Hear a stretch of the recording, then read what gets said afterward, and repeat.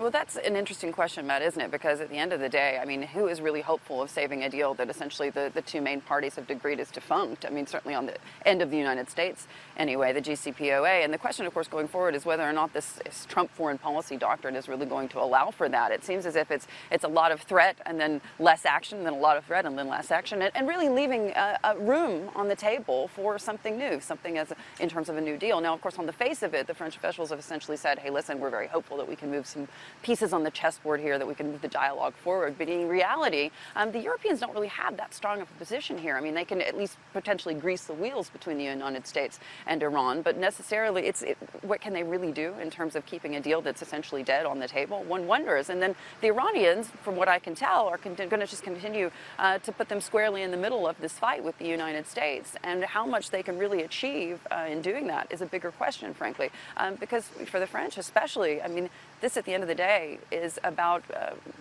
pretty much keeping some leeway in the region, isn't it? And being able to continue to help call some of these shots. But if they're in the middle of a fight between the United States and Iran, you know, it's a big question, Matt, about how much they can actually achieve there.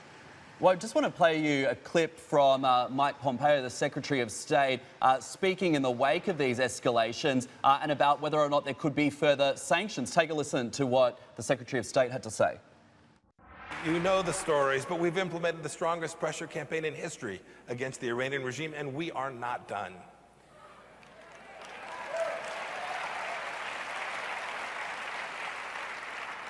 We've cut off billions in funds that the Islamic Republic of Iran's leadership would have used for various nefarious purposes, not the least of which would have been their efforts to destroy the state of Israel. So Mike Pompeo there essentially saying that the US is not done when it comes to sanctions on Iran amid these escalations. But I know that this is a question that, Hadley, you've been posing to the Treasury Secretary, Steven Mnuchin. How much more can the US sanction Iran? This is an excellent question, and Mr. Mnuchin ran away before he could actually give me any inkling as to what actually is left on the table there. But from the folks that I've been speaking to, former Treasury officials, and those who are really focused on these matters in terms of not just what's happening with Iran, but in terms of terror financing as well, I mean, they said that really there aren't that many more tricks in the bag when it comes to these kind of economic sanctions, because you'll remember, of course, that Mr. Mnuchin had said we're almost at 100% in terms of what we can actually sanction coming out of Iran.